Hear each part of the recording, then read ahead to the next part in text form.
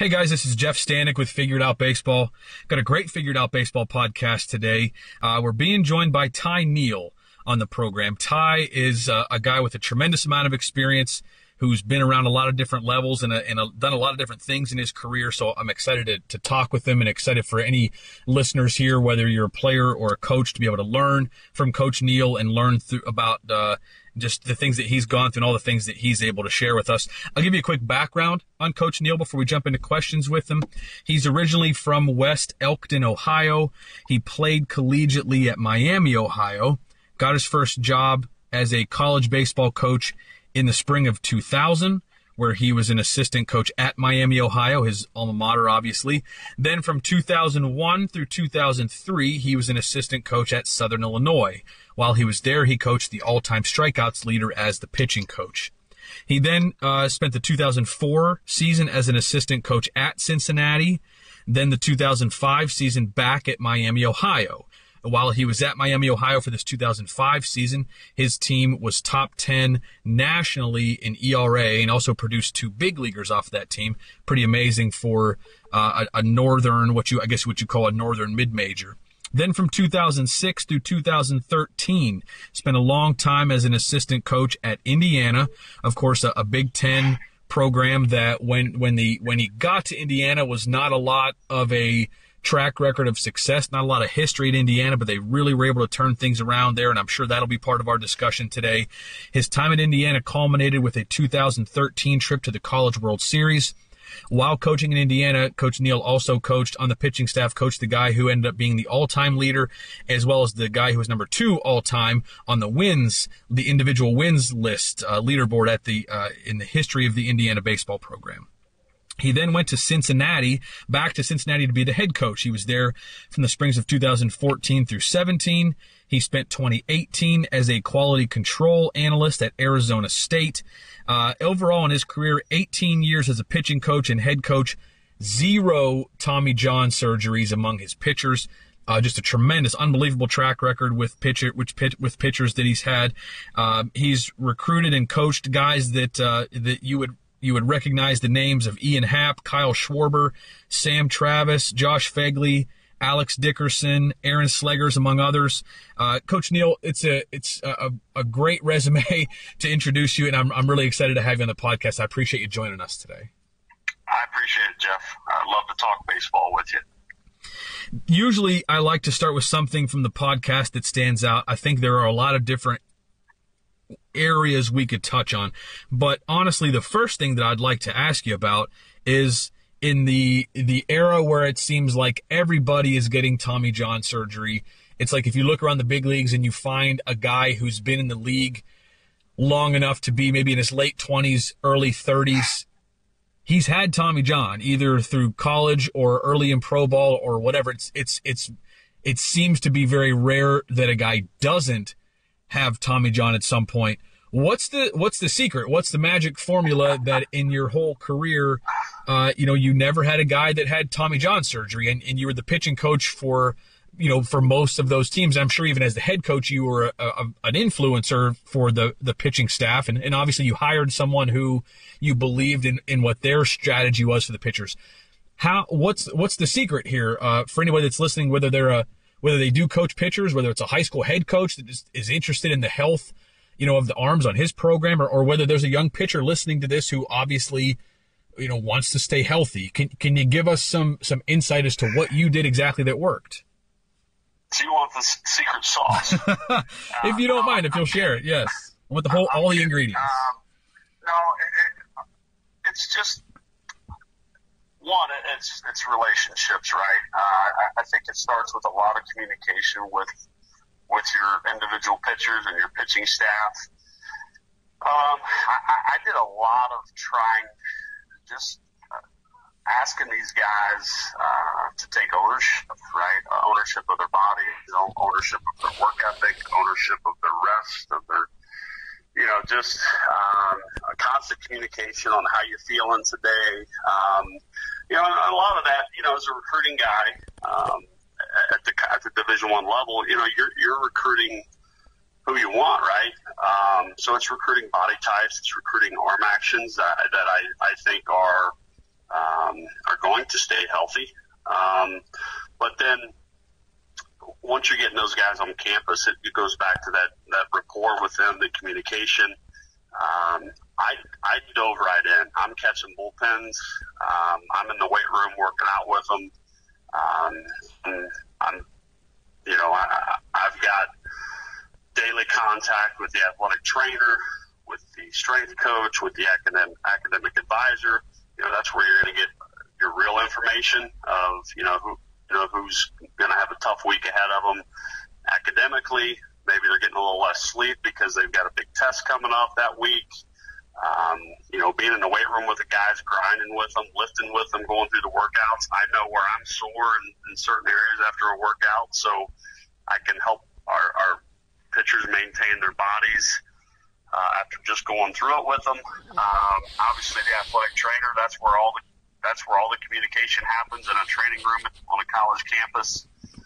Just a rapport there, and really just knowing what these guys are up to on a day-to-day basis. And then I think the main part, I think that I've always, I don't want to use the word separate myself, but I do think I was able to kind of separate myself from maybe some other pitching guys where I just had a really good feel and awareness of the body and how the body's moving. And, hey, this guy might need to, do this a little bit different to throw healthy. I always talk about we have to throw healthy before we can get the most out of our guys, right? So I was always put a big focus on how can we get this guy to throw as healthy as possible, and then the growth and the development starts happening, and then and then ultimately, you'd mentioned the strikeout leaders and the all-time wins leaders that I've coached, and you left out the all-time saves leader in Indiana, which is okay, right? 2 single-season saves leaders, along all-time saves leader, Ryan Halstead. But just that's where the numbers happen, right? That's where the growth happens of, hey, this guy can be the all-time wins leader in Indiana because he throws healthy. Therefore he can pitch every 7th day. Or if he's a bullpen guy, those closers, they can pitch and bounce back, and night 1 and then bounce back and pitch night 2.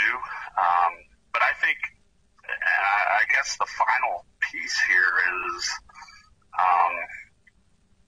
I speak about pitching to contact so much. That's always been my pitching philosophy as an assistant and as a head coach. And I think the end result long term of that is you guys tend to be more efficient, and they're throwing less pitches per start, or they're throwing less pitches in that close opportunity. And I think the end result of that is longevity and the health. And I think I've had a bit of a knack for protecting my guys as well. Sometimes it's speaking up to a head coach of, hey, this guy's done today. He's on he needs to recover today. He's resting and recovering today. We can't use him. And sometimes, or all the time, putting that young man's health way above for that day. Just trying to tie all those things all into one. I think you have a 18-year career of not losing a guy. It's unbelievable. What do you think are some of the primary causes, or I should say, what are some of the most common causes of Tommy John for someone that's listening to this? That again, if I'm a head coach, me, Jeff Stanek, if I'm a head coach, my background's not in pitching. If I'm interviewing a pitching guy or whatever, I'm just kind of overseeing the pitching. What are some things that I should be maybe most concerned about? Is it pitch counts on a particular day? Is it rest between? Is it, bad mechanics needing to get fixed? Like what do you think, Ty, are some of the biggest causes of Tommy John, especially at the youth level? Because you can read quite frequently the number of kids that are getting Tommy John surgery in high school, and it's even before they get to college. I think it's a couple of things. It's one, you got to learn how to throw healthy. And what does that mean, right? Hey, is that arm working? Is that body? Is that lower half in that body allowing that arm to work so we can throw the ball efficiently, right? And repeat it. Are we throwing healthy? Two, which is, I think it's a disaster right now in youth sports, and probably even summer travel baseball. It's just a lack of recovery.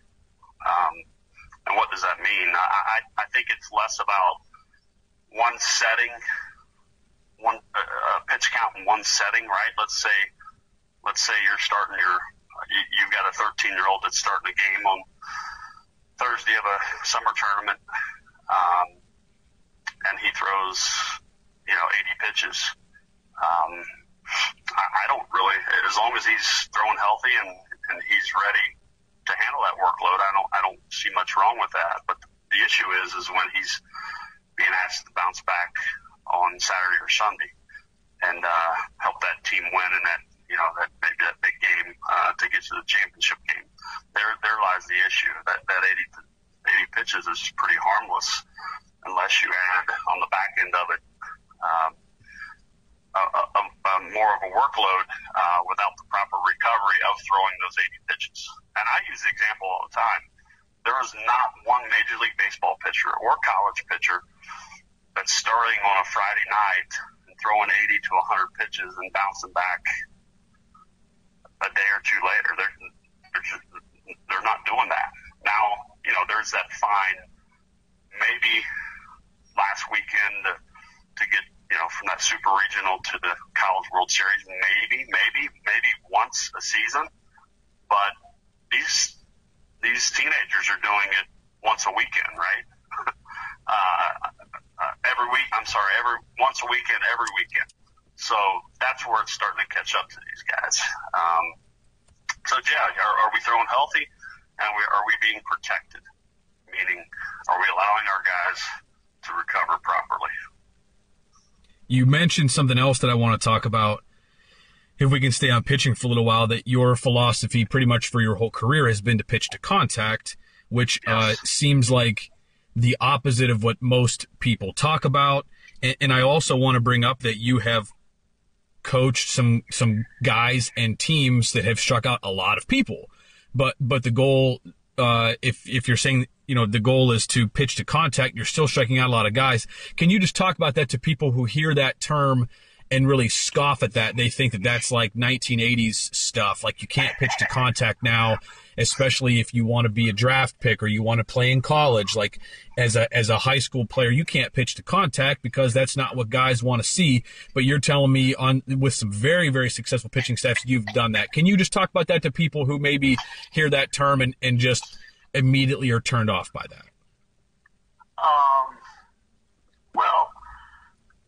My initial reaction to that is you can't get to strike three unless you got to get to strike one before you can ever think about getting to strike three, right? I use the old adage, man. At all levels, you see guys trying to strike guys out on the first pitch. And what do I mean by that, right? And that first pitch fastball, you're seeing guys, they're rearing back and throwing that thing as hard as they can, and they're missing up in the zone a little bit, hoping to get a swing and a miss. I'm going to throw this fastball by this guy. And, that's either a ball in the gap or the hitter takes it for ball one. It just doesn't do us much good, right? I think strategically, if the object is to take outs and, outscore your opponent, really that's how you win baseball games. I just think there's I don't want to sound like the game's easy, but there's an easier way. I use the example all the time. What if, because that hitter, until they get to professional baseball, one, you're facing an amateur hitter, and we've heard so many people talk about how hard hitting a baseball, right? They say it's the hardest thing to do in sports. So why are we making it so hard on the mound? And So a lot of things can happen if we throw the ball in the strike zone on the first pitch to get that strike one. Here's all the different scenarios that could actually happen. One, he could take it for a strike, right? Two, he might foul it off. Three, he might hit a home run, right? Which, okay, solo home runs don't get you, right? He might hit the ball in the screws, and it might be a line drive right at your shortstop. He's going to catch it. He might hit a ground ball. Team's got a chance to pick it up and throw it across. He might pop it up, right? There's so many. And if the hitter does everything right, the numbers tell us he's only going to get that first pitch. If he puts it in play, he's only going to have success 3 out of 10 times. So I'm not a big, sabermetrics analysis kind of guy, but if you kind of look at it that way and you kind of do some simple math, it's like, why wouldn't I want to throw as many strikes as I could?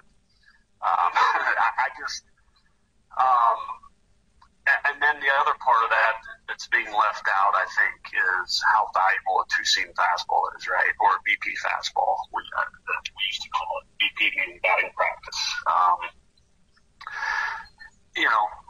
What if you throw him a first pitch two-seam fastball, and if it's a pitch that's doing what it should do, and at the college level, it's going to do that, right? Throw that ball down the middle of the plate and let it work for you, right? He's by the time the guy shoots the baseball, he starts his swing where he thinks he's going to barrel the ball up. A good two-seam fastball, then you're going to get the bottom of the barrel, not the barrel. We just rear back and throw too many four-seam fastballs trying to throw the ball by. Here's the deal. If you throw the ball by the guy on the first pitch, he swings and misses, you know what you have to do again? You have to throw him another pitch. So then what? Now are we trying, the old adage, now we're going to break the ball. Okay, what if he swings and misses? You still have to throw him another pitch. What if he takes it? It's probably going to be a ball down. There's so many things that let's just simplify this pitching thing, especially at these amateur levels, and throw the ball over the plate and let's trust your defense. Tracy Smith, I learned from him when I pitched for him in Miami, 9 versus 1 mentality. There's 9 guys on defense. There's 1 hitter. Hitting is extremely hard already. I think all 9 of us can get this guy, right?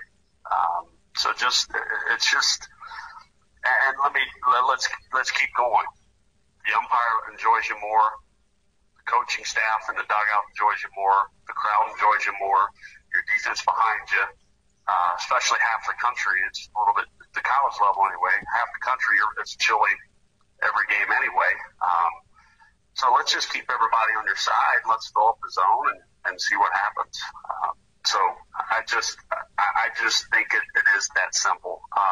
But it's not that simple to get your whole pitching staff to buy into that, right, and take ownership of that. That takes some time. And what it does is that you need a couple of your better guys or your veteran pitchers to go out and do it. And then your younger guys start seeing, wow, this isn't so hard. It's contagious. It's one of those contagious things. The other part of that is the other way is contagious. Also, you get a guy out there and he's trying to throw a fastball by everybody, burying breaking balls and high pitch count and walks and kind of that hit or miss guy. That could potentially become the identity of your pitching staff also, and that was never for me.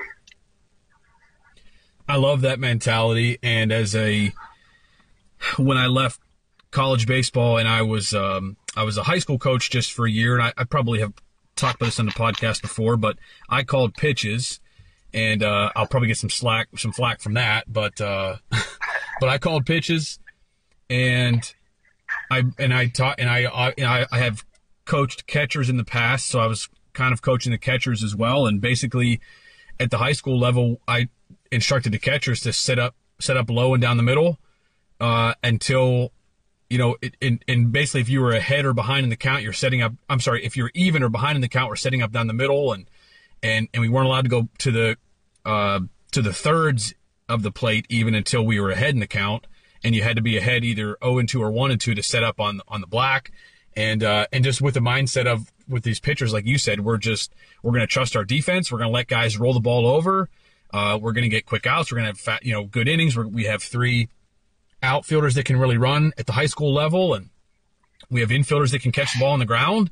And it was amazing how guys bought into that. The first time we talked about it, it was like I was speaking another language to them. But by the end of the year, the guys really, really bought into it. And we struck out plenty of people. But what we didn't do is put a lot of guys on base for free. But I also presented guys with statistics about I collected stats. I've collected them in the past at the college level, and I did it at the high school level as well when I was there. But basically what a team averages, how many runs an inning a team averages scoring if you give up a walk, a hit by pitch, or an error compared to an inning with none of those things.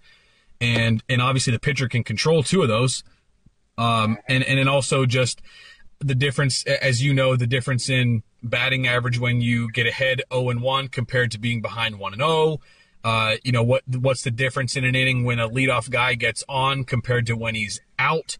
And again, a pitcher can control a certain number of those things, but certain things they can't. But I think when you kind of present that whole body of work to people and all those statistics to kids, like, they're smart enough to see like, all right, I can see how there's a lot of benefit to doing this, so I'm going to give it a shot. And then they have some success with it. And like you were saying, the more success you have, especially when a couple of your older guys have success with it, the rest of the guys can kind of run with it. So it's something I wish more people would buy into, because if you buy into it as a young guy, as a young pitcher, I think that you're more likely to carry that mentality as you get older, and vice versa.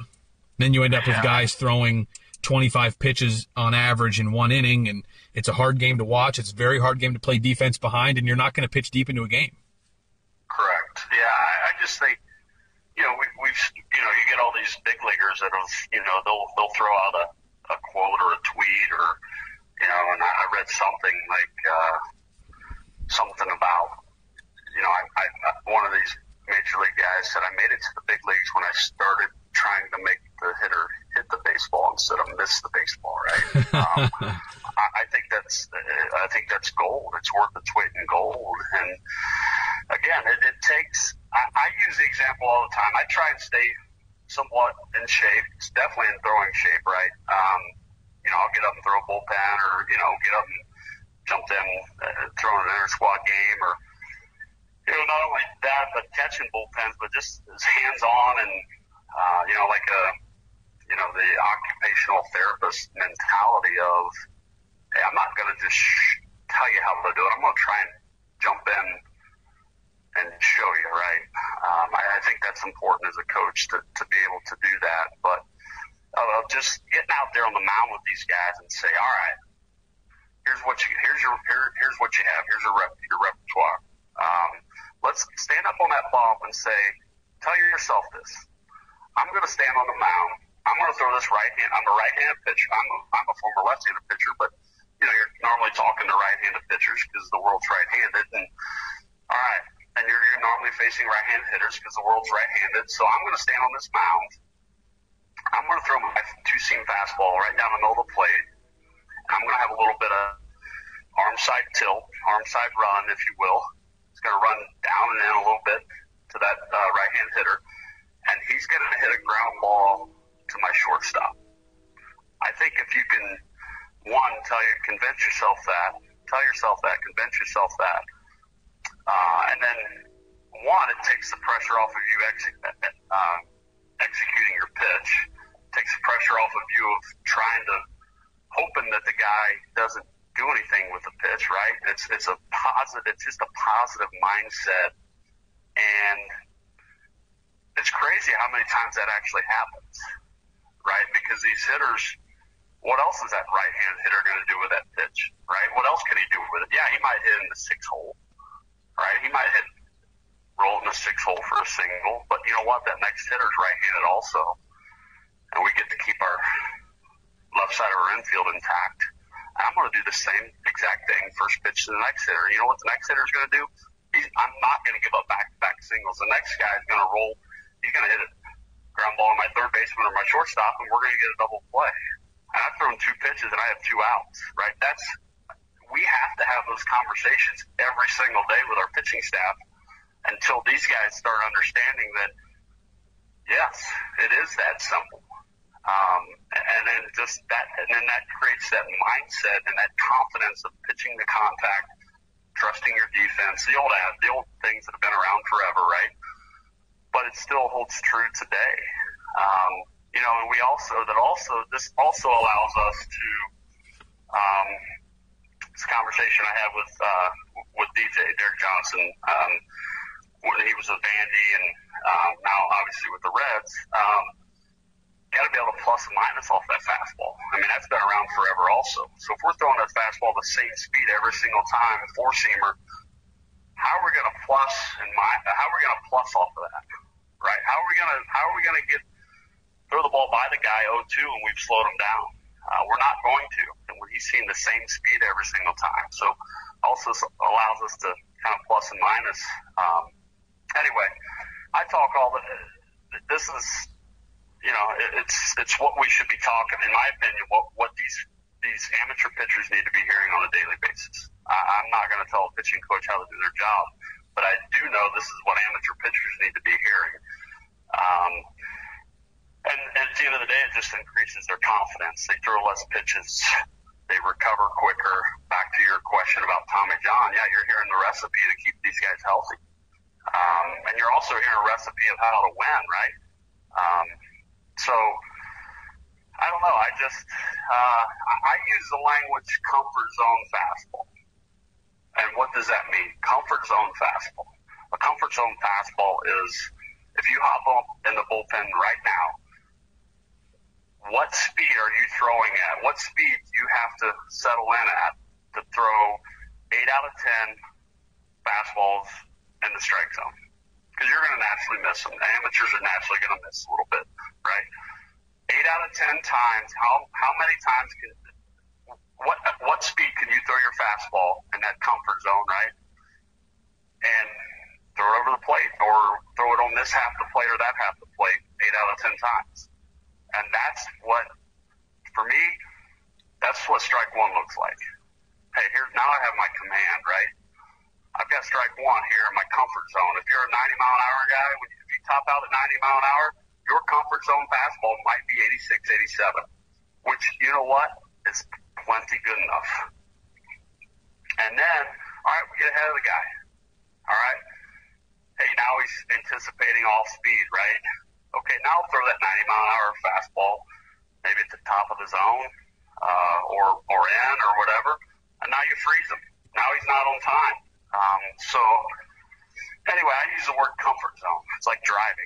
What speed? If you go around this turn, at what speed you gotta decelerate a little bit. At what speed do you have to decelerate to make sure you stay between the yellow and the white? And that's that comfort zone when you're driving. It's that comfort zone when you're pitching. And I think I'm not a hitting guy, but I spent 18 years trying to get hitters out. Actually, more than that as a pitcher myself. I think you got to have a little bit of a comfort zone swing as well. I just think if we can continue these, if your guys are hearing this, they're going to start seeing results. And that's where the ownership happens. I agree. That's 100% the same for hitters. I mean, anybody can go out there and swing as hard as you can every swing. And I don't want to, we don't need to diverge onto the major league batting average thing, which, is just a mess on social media right now, of course. But starting to turn around now that guys aren't allowed to use the sticky substances anymore all of a sudden. But with hitters, I mean, you could go out there and swing as hard as you can every swing and probably hit some homers, but probably also hit about $185, or you can take basically a comfort zone swing in majority of situations and barrel the ball up a lot more often and still hit some home runs, maybe not as many, but you're also going to hit a lot more singles, a lot more doubles. You're going to be a lot more productive and a lot more of a team player, help your team to win a lot more games. That's certainly how I feel as a hitting coach. And it's just cool once you have a conversation with somebody. There's so many, even if you don't know that much about pitching, there's a lot of things conceptually, especially, that are very similar with hitters and pitchers, I believe. Mm-hmm. Now, Ty, go ahead. I just think it goes back to mentality, right? You could say, okay, baseball's a mental game, this and that. You talk about approach, you talk about it's right. I sum all that stuff up with mentality. My mentality, the ownership that I want my pitching staff to take, each individual pitcher and then eventually the pitching staff, is the mentality of we're going to pitch the contact or lane the count, which is going to get us into the zone, and that's how you get to strike two, right? You got to get strike one, strike two before you can put a guy away. All right, now your stuff's good enough. Now we've kept you healthy. So you're a freshman. You're 87. Now we've kept you healthy and on a throwing program, and you've worked your rear end off. Now you're 90. Now we've kept you healthy at 90, and you're throwing a lot of strikes, and now that stuff gets a little bit better. Now you're 92. Now the guys are having to cheat a little bit more to get to your stuff, and this is how it happens, right? It can't be 92 right out of the chute. We got to kind of grow into that. And all right, now you've spent a year or two pitching the contact, taking your outs. Now you're turning into a man. Now that first pitch, two-seam fastball is eating that hitter up a little bit. It's in the zone, but it's eating him up a little bit. And he don't know what to do with it, or he's fouling it off, or he's fouling it off his foot. And now you blink, and now you're 0-2, 1-2. All right, now we start having to learn how to put hitters away.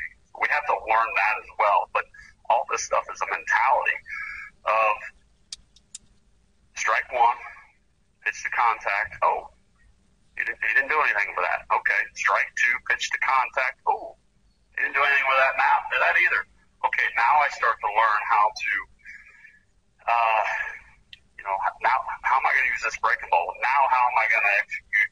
Now I can plus a little bit on this fastball. So it's just a mindset and a mentality that it has to be a daily discussion. There has to be proof that it's happening.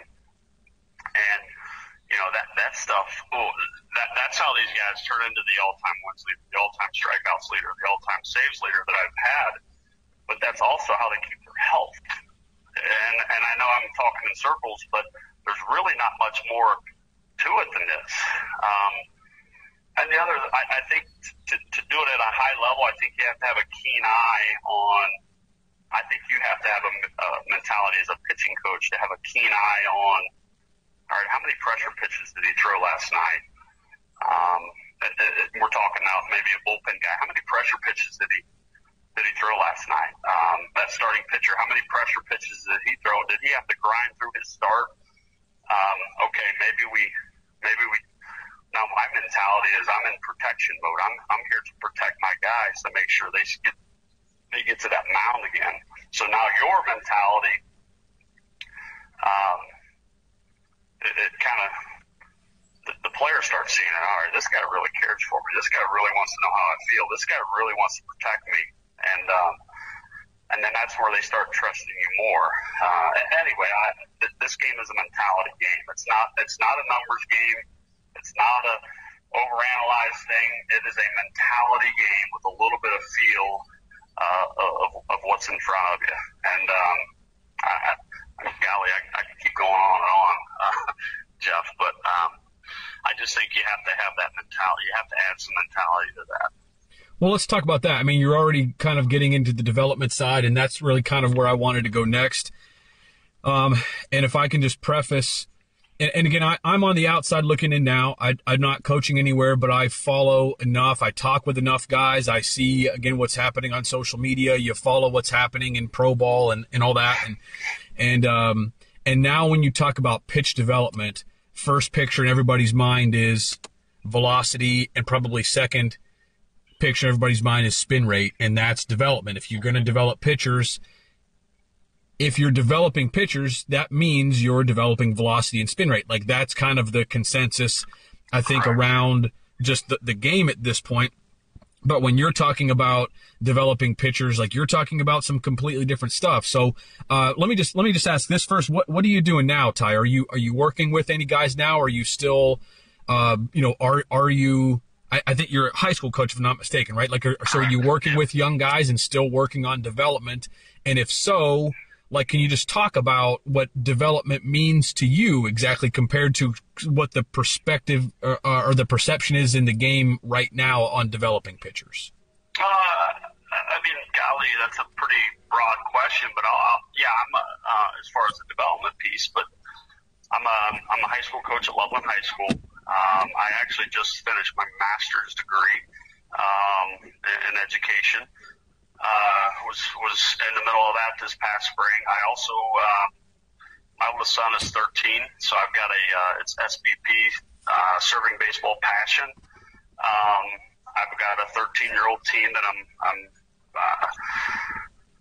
dove right into, and we're playing this summer.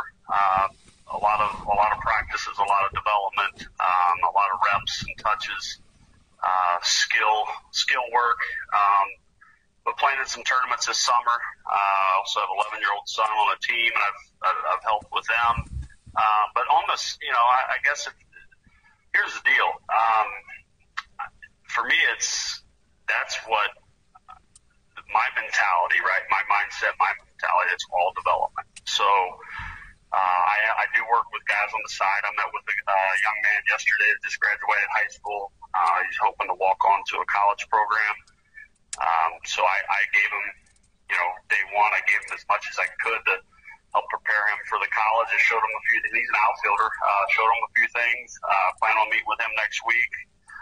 Again, I'll be with a junior college player next week. In fact, there's probably, hopefully leading to 3 or 4 guys that are college guys that being here in the Cincinnati area, I have access to some pretty good players and some pretty good resources. But the other part of that is, I plan to spend some time with some college guys next week and just giving them everything I have to help. Hopefully they pick something up when they go back to campus. They're a better player, right? Better understanding of the game. But as far as development, here's a perfect example, right? So I coached a high school baseball team this year, my first year coaching high school baseball. We've got a catcher going to play junior college baseball. And I told my team, I said, if we get in the first and third situations this season, our catch, we're throwing through. Unless it's maybe the tying run or winning run, right? But innings 1 through 6, we're throwing through. And for me, that's development, right? Because at some point every day when my high school catcher goes off and plays college baseball, he's going to need to be able to handle the baseball and execute a throw, right? Throw the ball to second base. And it might be when the tying run's standing on third, because that would be the winning run that's trying to steal. So unfortunately, kids aren't allowed playing the game anymore, right? Catchers aren't allowed running the bases. Pitchers aren't allowed running the bases. Catchers aren't allowed throwing the second. It's just crazy. So development to me is my senior catcher is going to throw the second as many times as he can because he's going off to play college baseball. Us giving up an extra run in this high school game is not either giving it up or not giving it up is not fair to him. He's going off to play college baseball. He needs to be ready. He needs as many game reps of throwing a guy out or handling the ball and putting a good throw, good internal clock, right? That's the game owes that to him. I don't owe it to him. The game owes it to him. That's development for me. Learning how to, as silly as it sounds, with these pitchers, back to what I said, just pitching to contact, managing the running game. And here you go, Jeff. Some people are going to think I'm crazy for this. I just coached a high school baseball season, and we didn't have any signs. I'm coaching a 13U baseball team right now. We don't have signs. I don't call any pitches. I don't call any steals, hit and runs, bunts. I don't do any of that. I didn't do it at the high school level either. So what I want to do is to teach these in practice and have conversations on the bench in between innings. I want to teach these guys the game, and they need to take ownership of the game, and they need to learn how to make these decisions with conviction. They're using their eyes, which creates instincts, awareness, and then that's how they develop. And we owe it to the sport of baseball to do that, and we definitely owe it to these players on an individual basis. We need somebody to get to first base and get a one-way lead and let's see this pitcher's pick-off move. That's what this team needs. That's what we need right now. So somebody get to first base, gets you a big one-way lead, and let's see this guy's pick-off move. Now we have all the information we need, and now we can work. And then, all right, now there you go. You've seen his move. Now find a way to get to second base. That's what the teaching that should be happening here at the youth and high school level. So these guys, when I saw it for 19 years. 50% of the freshmen, I'm just throwing a random number, 50% of the freshmen that get to a college campus, they lose their freshman year because they're so overwhelmed with what's being taught to them or what's being asked of them, whether it be on the bases, whether it be throwing strikes, whether it be holding your ground on a stolen base attempt, right? These little things, whether it be a catcher being able to actually throw the ball to second base. But there's 50% of freshmen I've seen over the 18 years that they lose their freshman year because they don't know how to do these things. And that's development for me.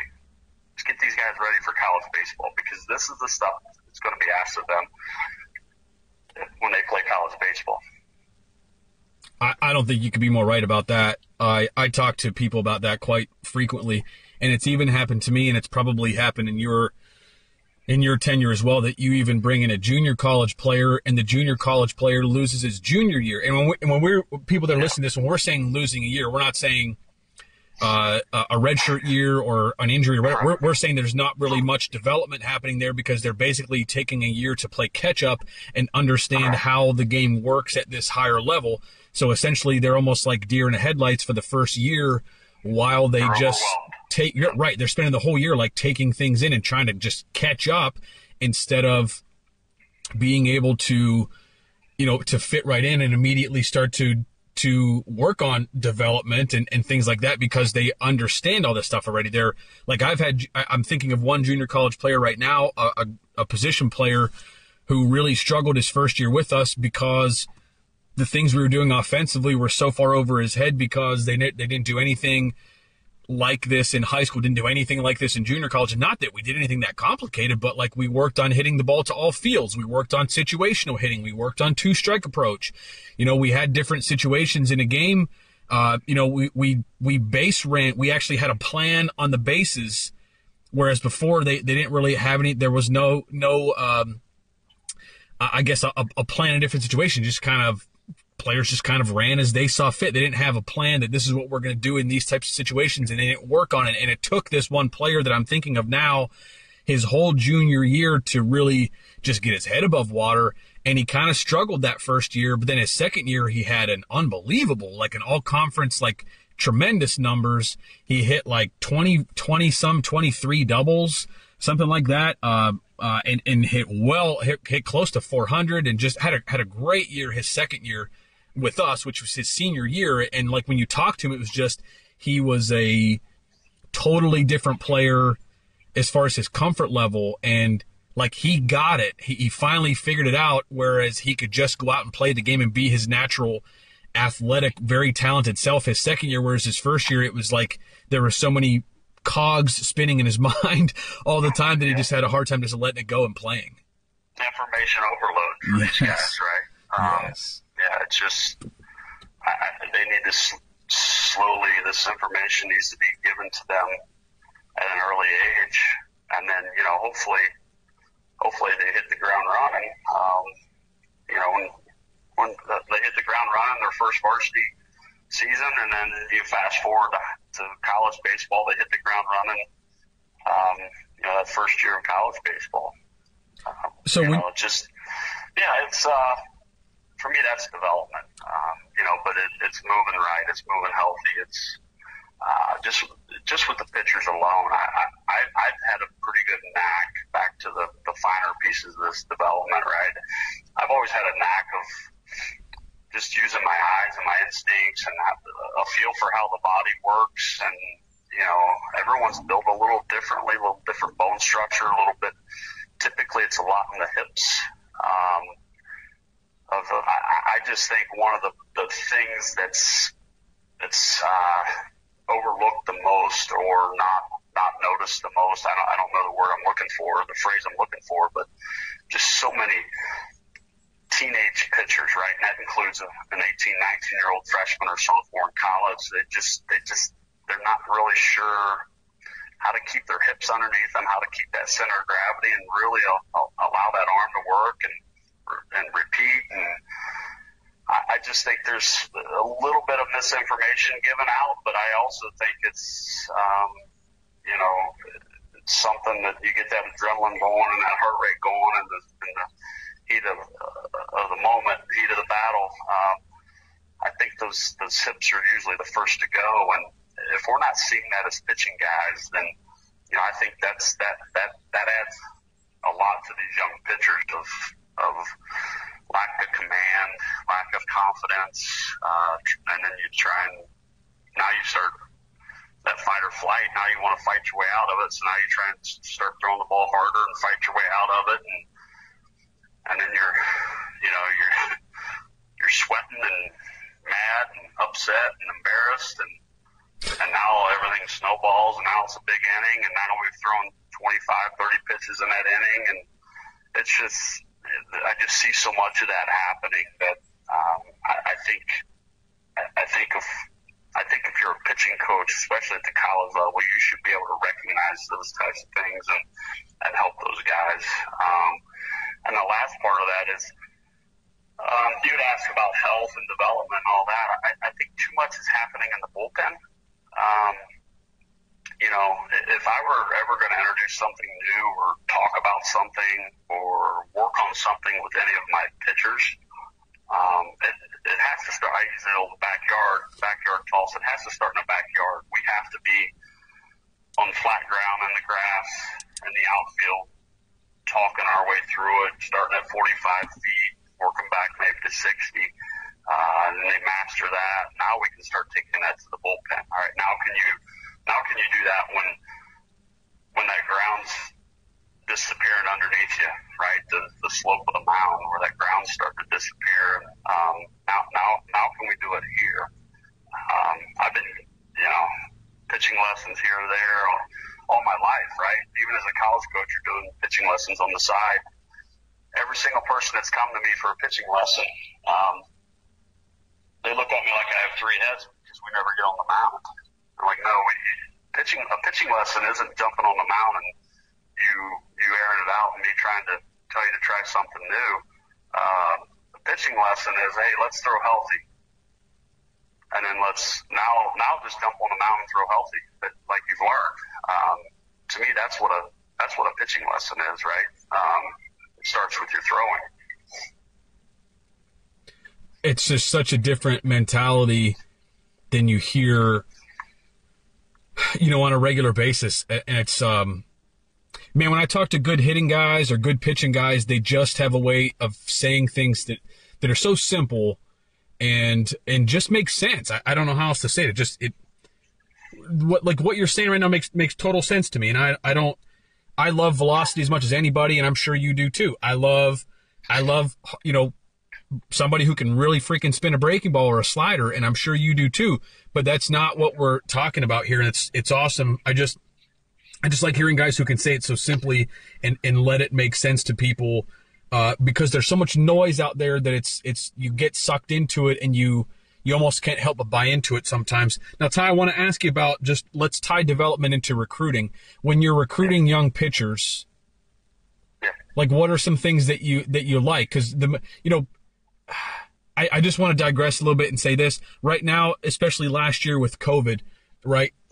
Most guys were recruiting watching video, which is very hard to do, but you can see velocity and you can see spin rate because that's what the companies that were holding tournaments and live streaming them, like they're putting those numbers up on the screen. So you can see that guy's 6'3" and right-handed, and you can see that he's throwing hard, and you can see his spin rate and all that.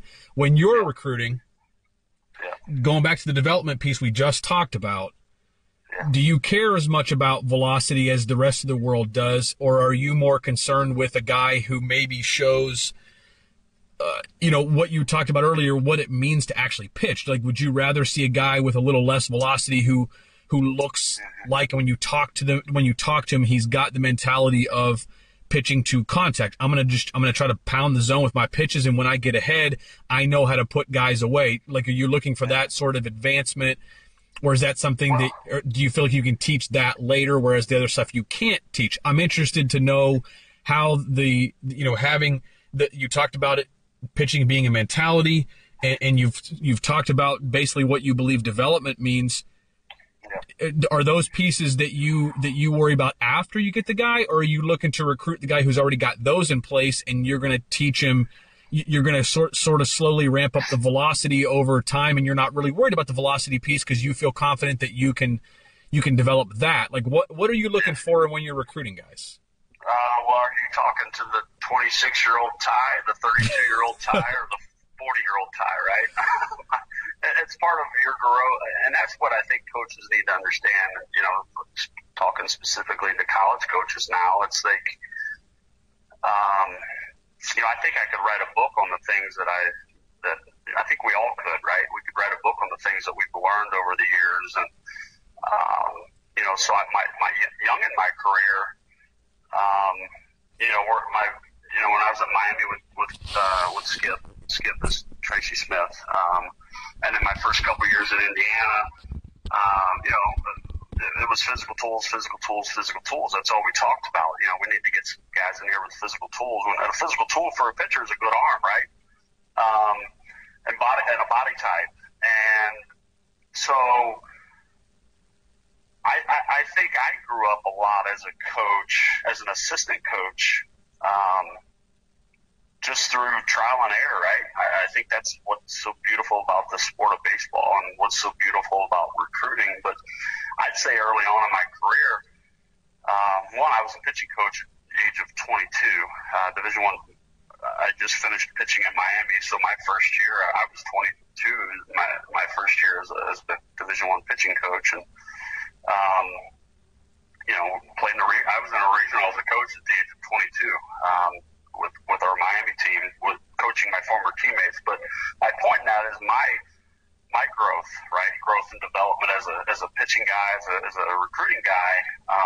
I started off with Skip saying, we need arms, and I knew what that meant. We need physical tools, we need good arms. So I guess I did a little bit of both, right? Early in my career, I think I was guilty of wanting to please the head coach, wanting to deliver this really good arm, right?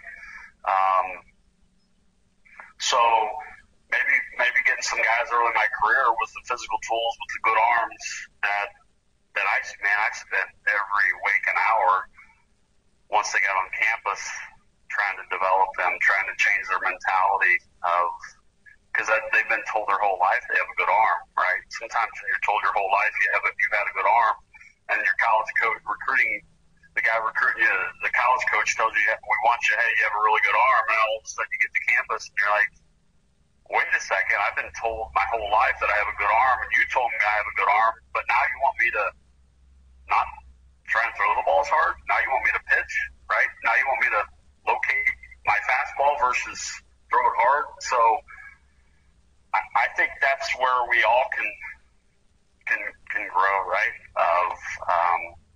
And develop as coaches. But so it kind of starts with you have to have a philosophy as a recruiting guy. A program has to have a philosophy. So my point in that is now you fast forward, later on in my time as the recruiting guy in Indiana, I think I was able to kind of mold both, right? Hey, Skip, I'm going to get you some good arms, but I'm going to get you some guys that can pitch a little bit and have some mentality to go with it, right? And then all of a sudden now you're in the college, and now all of a sudden our eighth year, 2013, we're in the College World Series. So that was the evolution of me as a recruiting guy and a pitching guy of, hey, we've got good arms, but let's make sure we have strike one, right? Let's make sure we have a little movement. Let's make sure we can control our emotions and manage the running game. All those things that I kind of hands-on.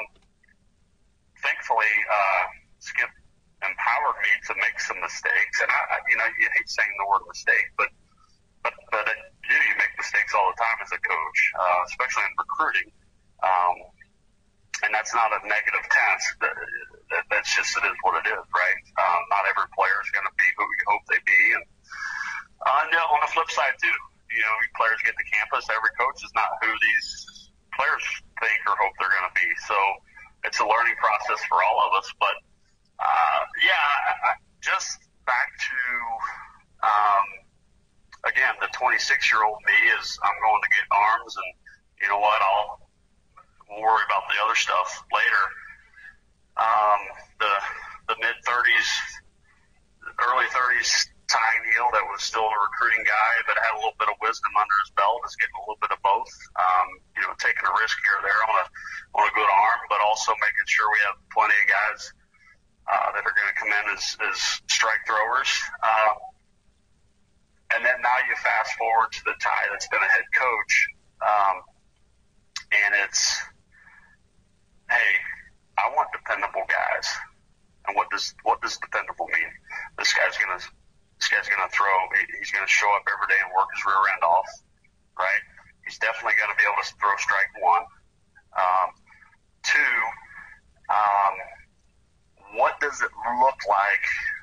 What is his stuff? What is his mentality with a runner at third and one out? Now I think I can start peeling it back even more, right? What does that stuff, what is that heart rate doing, and what is his stuff doing with a runner at third with one out?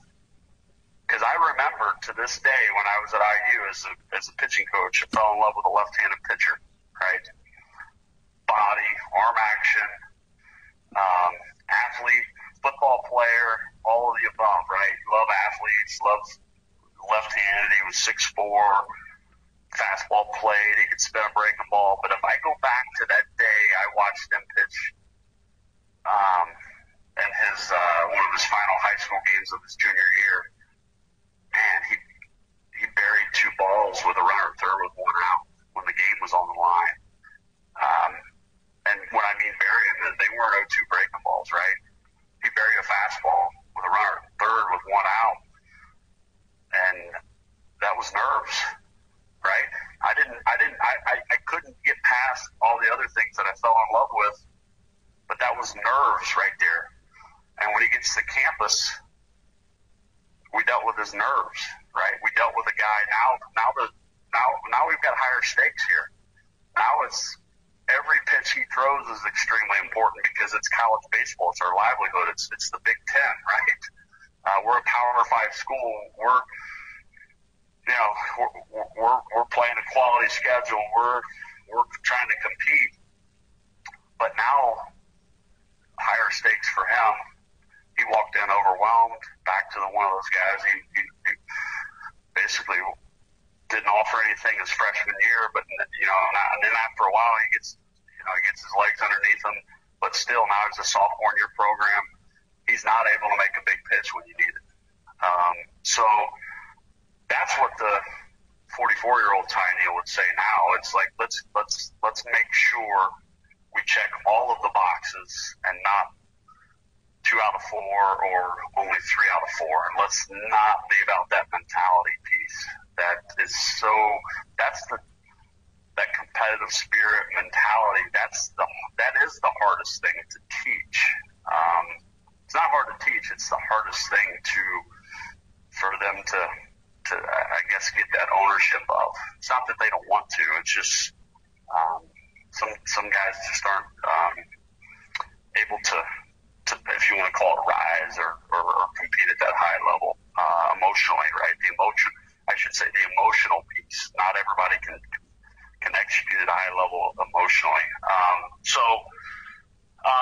But to keep it, to simplify it, does this guy have a feel for his body, right? Can he repeat his body? Does he have any aptitude, right?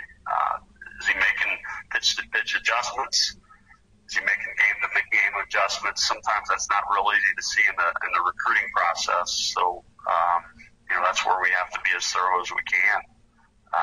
But it starts with the philosophy. You have to have a philosophy. Otherwise, you're chasing your tail. If you were at a level outside the Big Ten where you couldn't, you're really, I think outside of the Power 5 type levels, you have a very hard time getting a guy that checks every box that you want. If you had to leave one or two boxes unchecked, Ty, that you felt like you could develop once they got to campus, between, whether it was a guy who just wasn't very physical, maybe was kind of taller, but was needed to put weight on to just, or needed to get stronger just to maintain his health, to be durable, whether it was somebody who didn't quite have the velo, whether it was somebody who didn't quite have the secondary pitches yet, whether it was, or whether it's the guy that just doesn't have the mentality, but maybe you think, well, maybe he's never been taught it. Maybe if we just tell him about it and he sees it work with other guys, he'll get it. Like, if you had to leave one or two boxes unchecked, are there some that you would consistently leave unchecked? Or do you think that it is like, you got to talk to the kid and find out what he's been through, what he's been taught, and then sort of make a decision of whether or not you think you can develop this part of his game, or whether he's already kind of aware of this? And just to put an example out there to listeners, like if you have a kid who has been taught some different things mentality wise than what you're going to teach, do you think that's something that just a couple conversations in a year of watching his teammates be successful, you can flip his mentality, or do you think that's something that's a lot harder to do, as opposed to somebody who maybe they're already trying to do it, but you see that they just maybe don't have the intestinal fortitude to make the big pitch, or whatever it is. Are there any boxes that you feel pretty confident that if this one's unchecked, I think I can check it over time for this guy to really be a well-rounded guy who's going to be one of the dudes in our rotation later? I think the box that I've always, again, the mid-30s and above, I'm going back to my own past, right? The mid-30s, where I've got a little bit extra wisdom and experience and trial and error. I think the mid-30s to the guy I am now, I think the box I would always leave unchecked is the velocity box. And that's where, though, back to philosophy, you have to have a philosophy. I always had a pitching staff, whether at Indiana, with Skip giving me empowering me and the autonomy to just go, right, and get our guys. I feel like with my recruiting philosophy, I was able to leave that velocity box unchecked, because I recruited 6'3", 6'4" right-handed pitchers and above, and their arm works, right? That's a broad term, arm works, but efficient arm action, it works, this, that, and the other. Just more, if you want to use the word projection, right?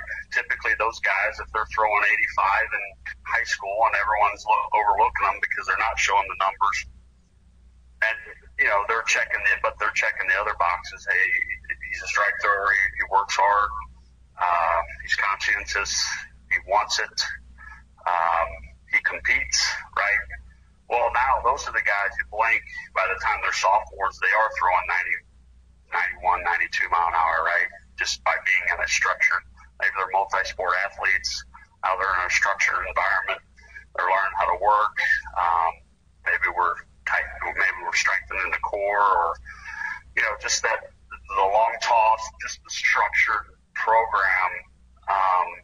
I would leave that unchecked. And then the other part of this that we we've totally avoided this part, but I'll let you in on another little secret, is left-handed pitching. You look at all the pitching staffs that I've had, Indiana, UC, we're 5 or 6 deep with left-handed pitchers. And, that's going to allow you that takes the pressure off of you with finding all those velo right-handed guys, right? And it also takes the pressure off of you going and finding velo. Because left-handers that can, I'll just say, command the zone to their arm side of the plate. That's where we can dive deeper into the human body. We all naturally going to miss arm side when we throw a baseball, or we're all naturally going to pronate as we're throwing and after we throw a baseball. So, if wait a second, if hitting's already hard and the world's right-handed, and us as pitchers, we're always going to all naturally pronate. Well, why wouldn't I? And hitters, amateur hitters, are all going to handle pitches middle to middle end because that's all they ever work on. So why wouldn't I just kind of use a little common sense here and go and say, you know what? I'm going to make sure I have a handful of left-handed pitchers. If they don't already know how, I'm going to teach them a two-seam fastball, and we're going to throw the ball out in the middle of the plate, and we're going to let that ball leak a little bit of arm side run to our arm side and run that ball away a little bit from these right-handed hitters, and we're just going to let them get themselves out. Oh, and by the way, because these guys aren't learning how to run the bases in high school, now they get to college, a left-handed pitcher neutralizes the running game. A runner at first base, even at the college level, instantly they get spooked just because that pitcher is now looking at them. They don't know how to handle left-handed pitchers. And that one guy in that lineup that could really do damage that you're facing is a left-handed hitter, or he's that speedy left-handed leadoff guy that makes their offense go. One of the two is going to happen, right? And the good college programs, they have the speedy left-handed hitter, leadoff guy that wreaks havoc on your defense and on the bases. And then that 3 or 4 hole guy is the guy that is the best hitter in the conference, or he's the guy that can change the game with one swing. We just neutralize their how they go offensively also, because that left-handed hitter has faced the right-handed, the world's right-handed, so that left-handed hitter that's given everyone else fits. Our left-handed pitcher neutralizes them, not because he's got nasty stuff, but because left-handed hitters don't see left-handed pitchers. So anyway, it's a little bit of everything, but the velocity is less important for me. Here's a story for you, right? Eric Burnett, right? High school guy out of Ohio. He was in our first recruiting class in Indiana. Football player, physical, 6'3", lanky. He's 89, 91. Is a little bit in high school. He gets there his freshman year. He's kind of the same guy, but that fight or flight, right? He's the guy that the stuff started flattening out when adversity struck, right? And I'm watching him one day in his bullpen from behind, and this is where I think we have to have a little feel as pitching guys. And I'm thinking, man, those fingers are really getting on the side of the baseball here. Well, he's 6'3" and kind of a low 3/4 guy, and the fingers are getting on the side of the baseball, and that's a pretty flat, visible, hittable fastball. Unfortunately, didn't get to this until the middle of his sophomore year. Now you fast forward to his junior year. Or let me back up. I said one day in the bullpen, and if we all stand here, our thumb, if you think about your thumb, right? Your thumb naturally is kind of off to the side. It doesn't sit directly below your fingers, right? We have to kind of, if we naturally all just kind of look at our hand and turn our thumb, if you look at your right thumb and you kind of turn it from 8 o'clock to 6 o'clock, right? That changes your fingers also. So now you put a ball in your hand, and my point in that is I said, hey, let's get your thumb underneath the ball just a little bit more. And what that did is it naturally turned his hand. It took his fingers from 1 o'clock to 12 o'clock. All of a sudden, he's throwing a fastball where his fingers are on top of the ball now. And it was a strategy just that it was an experiment, right? So now, all of a sudden, now he's throwing the ball. Now he's 6'3", throwing the ball. Didn't really change his arm slot, but now his fingers are on top. Now that two-seamer just absolutely is exploding on guys. All of a sudden, that slider's disappearing. And then, funny story here is Coach Creighton's first year at IU with basketball, he inherited a little bit of a mess, and they didn't have enough bodies for their basketball program. So, story a lot of people don't know, but Eric Arnett and one of our other players, Kip Schutz, they were both juniors that year. They joined the basketball program over the winter. Kip got to play a little bit, but Eric Arnett they used him as an extra body post player to make their players better in practice. But with that, over the winter, they were lifting 4 days a week because he was a post guy. So now you get this guy, all of a sudden his fingers are on top of the ball. He's 89, 92. His fingers are on top of the ball now. Now he put on 20 pounds of strength, good strength, athletic strength. He goes out spring of his junior year, he's 95 to 97 with a wipeout slider, and he's the Big Ten Pitcher of the Year and a first-round draft pick. Wow. Right? So my point in that is back to the body types and then adding a little bit of awareness and feel to, make that slight adjustment. Instantly his confidence increased, right? So anyway, just those little things that I've been able to do, right? Aaron Slater's big leaguer right now. Kid from Arizona was 6'8" and was always dealing with growth plate issues, and he sent us a video, and it was 84, but it was 6'8", 84, and downhill and strikes. And I looked at Skip and I said, why wouldn't we take this guy? So we said, all right, come on. And then now all of a sudden you add a structured program. Just all the above that you get in these college programs. Now he's 6'10", and he was the next Big Ten Pitcher of the Year that I had. And pitches us to Omaha, and now he's a big leaguer. So I think we have to be creative with this stuff, right? And here's the deal. Baseball is a sport, a game of opportunity. We have so many opportunities through baseball. And those two young men were, they jumped all over an opportunity, and but they worked their rear ends off and earned everything they got. So, I don't know.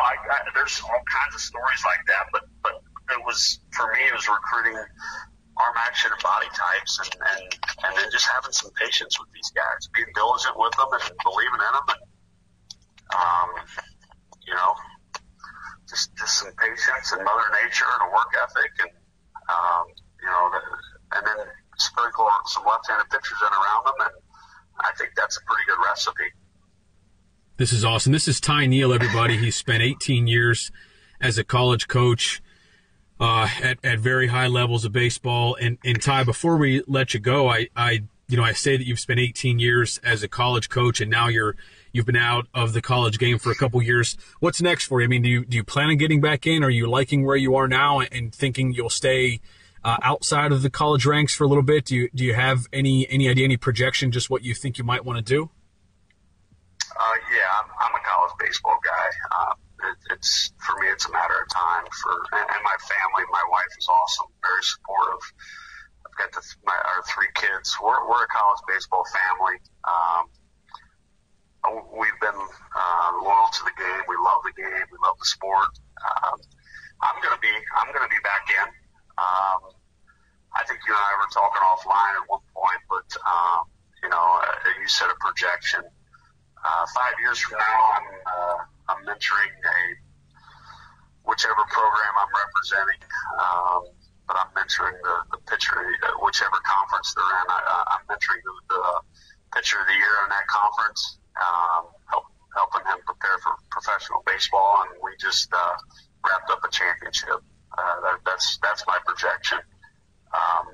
It's who I am. It's what I love to do. It's what I'm doing now. I'm still helping develop these guys. I'm excited. I'm excited to roll my sleeves up and get back to it.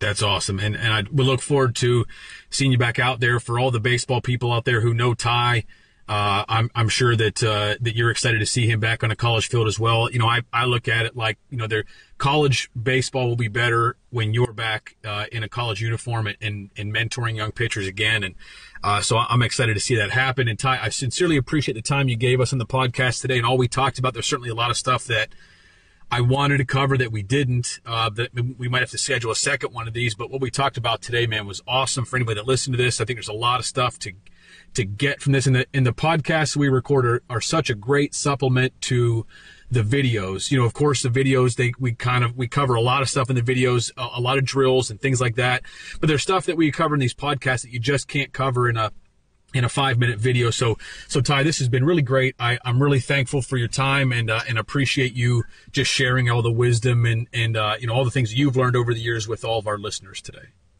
Jeff, thank you. Appreciate what you're doing for the game. It's awesome. I'm grateful and honored to be a part of it. Thank you for your time.